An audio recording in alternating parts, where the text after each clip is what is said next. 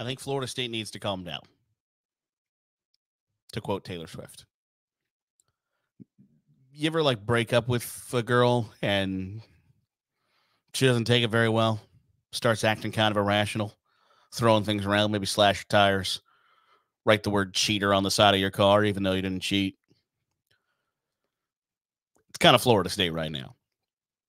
And I get it. There's only 4 spots in a college football playoff. You're undefeated. You feel like you deserve one of those spots. I understand the frustration, anger, grief that comes with that. But the idea that it was the Atlantic Coast Conference that kept you out of the college football playoff solely, that was the only reason, I don't think is right. And I understand the frustration and anger with the conference and the lack of prioritizing the big brands in the conference, prioritizing the equal distribution of paltry TV funds isn't great. But if Florida State feels like they're going to call a board of trustees meeting for tomorrow morning, as that's the first step of getting out of the ACC, I think they're going to be sadly mistaken. Because the idea that Florida State, all they have to do is just say, we're going to challenge the ACC grant of rights, and we're going to get out of this league, and we're going to go somewhere else, it is sort of like a prisoner escaping from prison. Like, all you're going to do is prioritize, think about, plot, plan, figure out how you're going to get out of those walls and outside that razor fence. And then once you do that, go, okay, now what? And that's what this plan it kind of equates to, is just focus on changing this one thing that we want changed, that we're not happy with. And then what are you going to do? I haven't thought that far. It's the Joker in The Dark Knight being like, chasing cars, dog chasing cars. I don't know what I'd do if I caught one. That's Florida State trying to leave the ACC. The Big Ten has made it somewhat clear. Now, I wouldn't put a ton of stock in this, that there's only so much room at the end in the Big Ten. And there are only so many remaining slots. They say that it's 20. The cap is 20. And you're at 18. And I think the conference is always going to keep a spot for Notre Dame. That's just my opinion. Is that, and that you can call the Big Ten's bluff at that point, where if you say 20 is your limit and you get to 24 with some schools from the ACC, if the ACC is not going to dissolve right away. Let me tell you that now. If they say 20 is the limit, they're always going to keep a spot for Notre Dame. So keep that in the back of your mind. But the big thing is if the ACC grant of rights was challengeable and it was an easy slam dunk case, that all we have to do is X, Y, Z, Florida State wouldn't be in the ACC anymore. Florida State would be in the SEC or the Big Ten. Maybe the Big 12, which we'll talk about in a little bit, but that is ridiculous. If it was that easy, the ACC wouldn't exist anymore, because Louisville would be in the Big 12 alongside UCF and West Virginia and Cincinnati. And North Carolina, Virginia, maybe Duke, probably Georgia Tech, and Clemson would either be in the SEC or the Big Ten. If it was that easy, if it was all we have to do is challenge it, then it would have happened by now.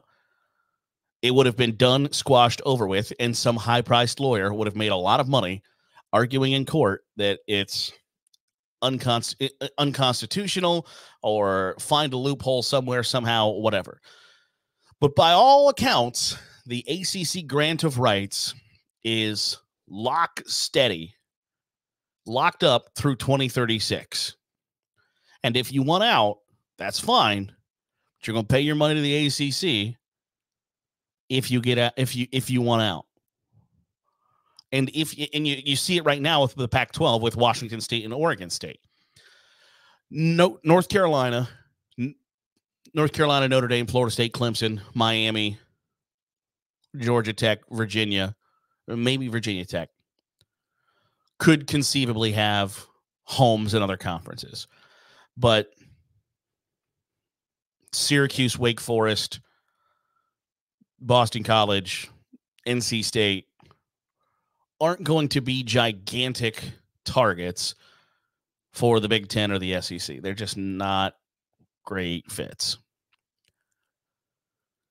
So if the big-time brands in the conference wanted to leave, what makes you think that Syracuse, Boston College, NC State, and the list goes on, dissolve the ACC and don't just hoard that money from Florida State, Miami, Clemson, North Carolina, etc., till 2036?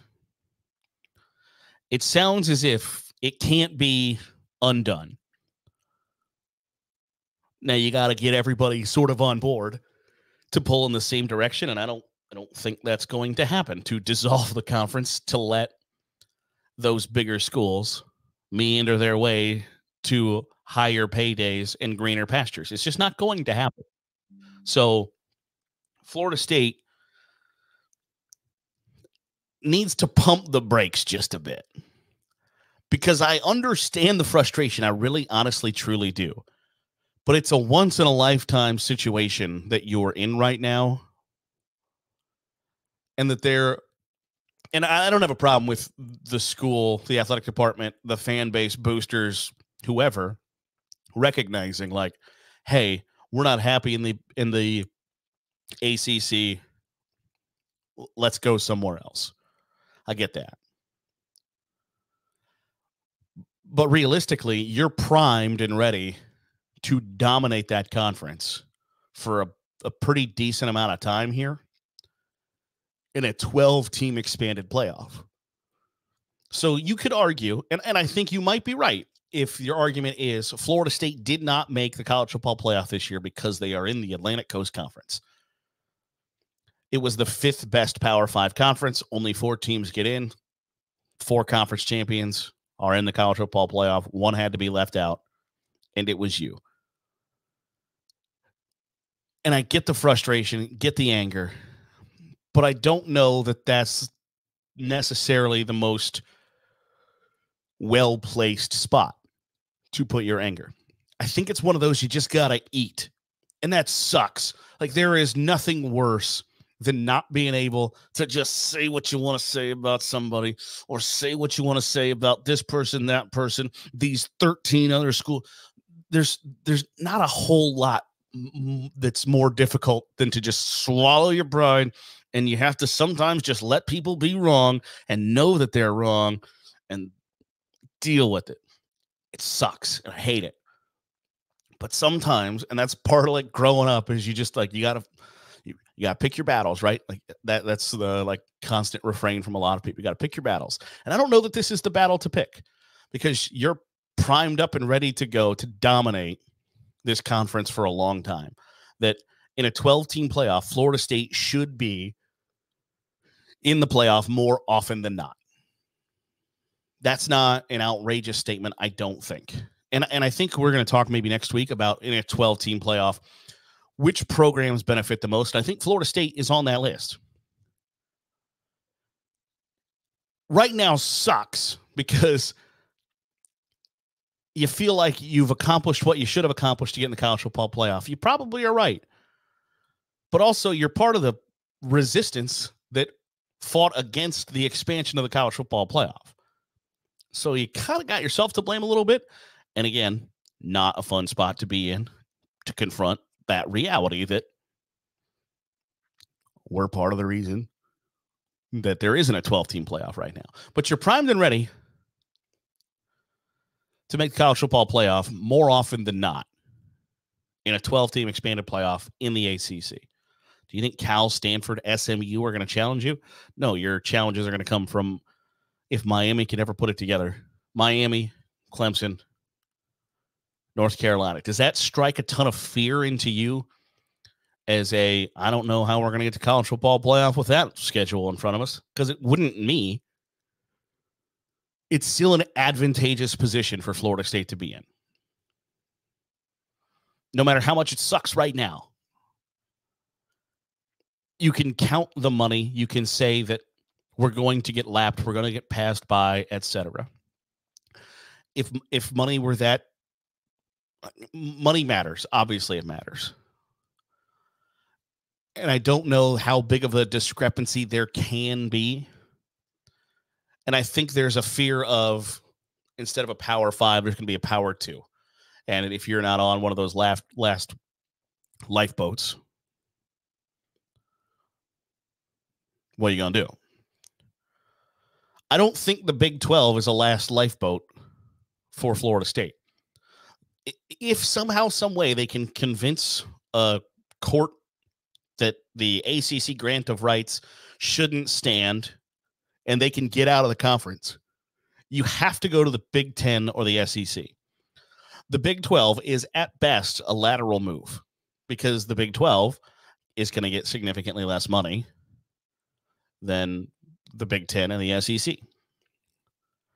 And a Texas and Oklahoma-less Big 12 is just okay,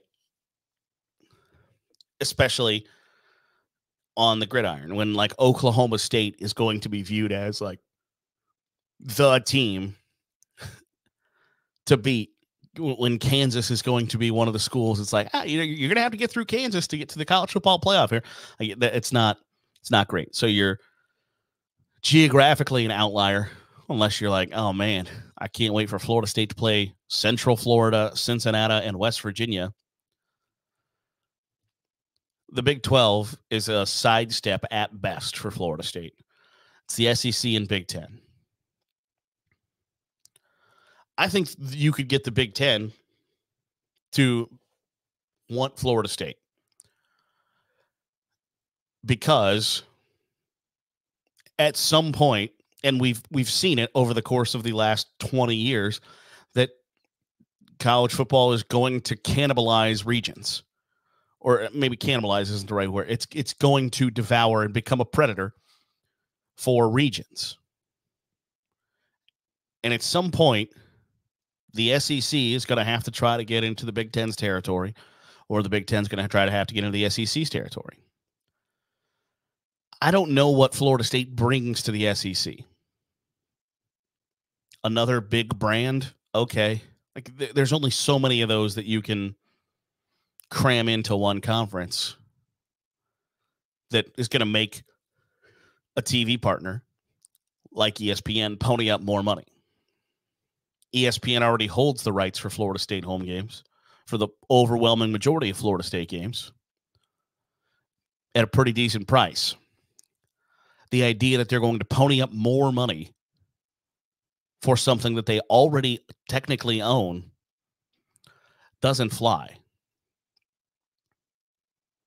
But you could, and SEC network subscriptions are already in Florida because of Florida, because of Georgia, because of Alabama and LSU. So Florida State doesn't add any SEC network subscribers to the SEC. Same thing with Clemson. They're already there from South Carolina. But Florida State does add Big Ten network subscribers in Florida, and potentially gives more games. And believe me, the Big Ten, if Florida State can convince the courts that the ACC should be blown up, Florida State's not the only school from the ACC joining the Big Ten. But if you get an influx of schools at that point, to where instead of being an 18-team league, you're a 24-team league, you can't put all of that stuff on ESPN, NBC, CBS, or on, I beg your pardon, on Fox, CBS, and NBC. Like, you're going to have to go to ESPN and be like, hey, do you want our fourth tier games every week? Even if you're putting them on ESPN Plus or ABC, because the ACC's not going to exist anymore if Florida State can bust it up. And that's the reality of the situation. If Florida State can turn this around and say, hey, we want out, and they can open that door, it's going to be a mad dash to the door. And again, it's going to be a fight for the last lifeboat out of town because the Big Ten says it's only got room for 20, and they're going to keep room for Florida State, for Notre Dame. I think you could argue that Florida State could convince the Big Ten, like, hey, we're worth it. We're worth it. But I think it's a much more difficult uphill battle than Florida State fans. And right now, kind of the media is making it out to be. It's right. There's an emergency board of trustees meeting scheduled for tomorrow at 10 a.m. And it's the first step in Florida State making its way out of the ACC. It's the first step in Florida State attempting to make it out of the ACC. But again, if it were that simple, the ACC would not exist anymore, because the ACC, those ACC schools that want out, sat around and watched as Texas, Oklahoma, USC, UCLA, Washington, and Oregon got on the lifeboats that they want to be on. And if they wanted to be on those lifeboats and they thought there was a way to get to that big ship, they would have done it by now. And I don't know how many times you have to do this song and dance of, you know, we had our lawyers kind of look at the contract that we signed with the ACC through 2036, and it really just kind of, you know, we're locked in. There's not a whole lot we can do about it. So being extra pissed right now doesn't make that fact any different. Doesn't make the fact that for a couple of years now, everybody has thought, I hate the way this is set up, and man, I wish there was a way to get out, but it sure doesn't look like there is. You going from like, I'm mildly unhappy about this to be like, I am pissed, doesn't change that fact. So I know that it sucks. I know that right now is not fun. I get it. But you kind of got to take a chill pill, step back from the edge a little bit, recognize that you're being that girlfriend that got broke up with that's just slightly irrational and saying and doing things that you'll look back on and be like, I can't believe I did that. Because I don't think spending millions of dollars in legal fees just to get the answer that you probably already know is the answer is a wise use of funds if you're worried about being lapped by the field in the financial department. It's just not a great idea. Now, I think I've said before, I'm an agent of chaos. I really enjoy things being in flux. It would be wild as hell if Florida State busted the ACC open and to see, once you turn the lights on, where those cockroaches scatter, because there are not enough seats at the table for everybody. And who's wheeling and dealing and what comes of it after that Pandora's box gets opened. I just don't think it's as easily opened as Florida State athletic department, the university, the fans, the boosters want you to believe. Would they like it to be super simple? Yeah, I think so.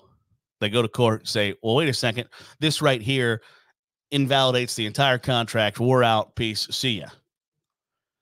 If it was that easy, I think it would have happened by now.